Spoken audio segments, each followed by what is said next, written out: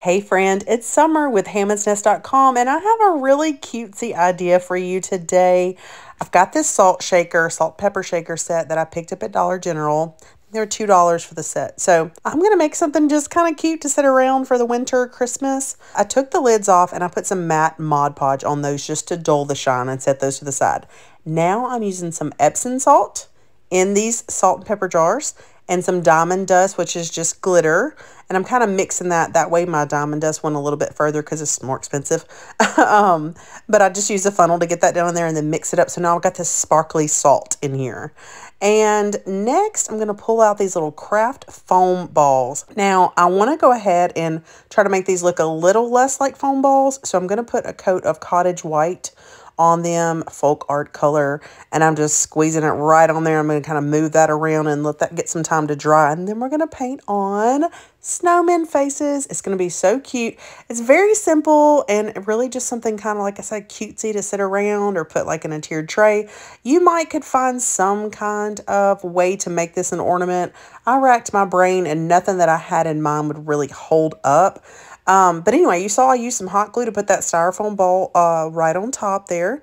And now I'm using some ripped green fabric as a little scarf.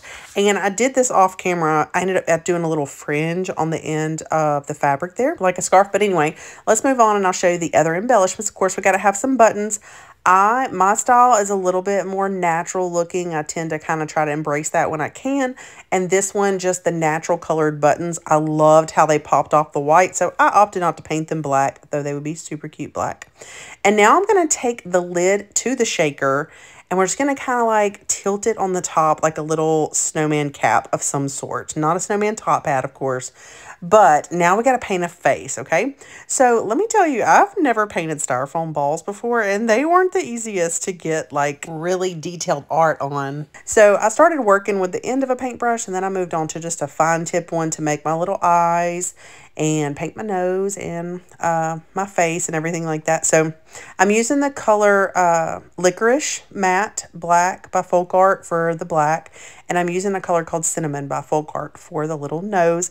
And that's just a little bit deeper of an orange. Kind of goes more with my color and vibe.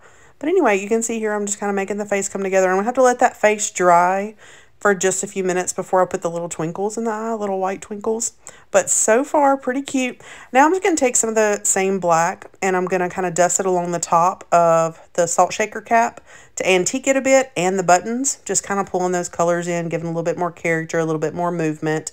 And I'll do the same with the white after I add the little twinkles. Like I said, I gave that some time to dry before I tried to do this, but it turned out pretty cute. Like I said, this painting on styrofoam was kind of a fun challenge for me, but now I know there's always a first time for everything. So I added that little bit of white, again, like I said, to the hat and some of the buttons. And so I'm liking the way this is coming together. Now, let me go ahead and tell you this. Originally, I wasn't going to do any arms, but I was like, he needs something.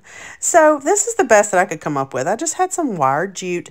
The thing about putting little arms on this glass shaker is because you needed something to hold on to. So I ended up twisting it where it had a good surface to glue those little arms on. And with that, I believe the snowman look is complete. I gave the other one a cute little red striped scarf. I hope you enjoy this one and maybe even inspired to try it yourself. Bye-bye.